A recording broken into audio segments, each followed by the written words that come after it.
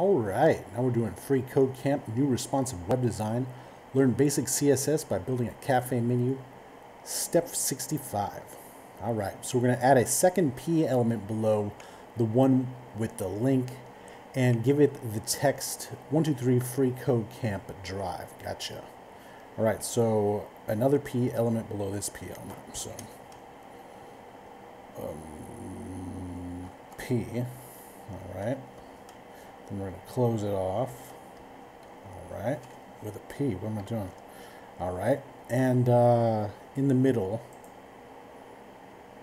we're going to have this text, 123 free code camp drive. So 123 free code camp drive. All right, let's see what happened. It looks good. All right. Test it. Looks good. Submit it. All right, and now we're on to step 66, and we'll see you next time.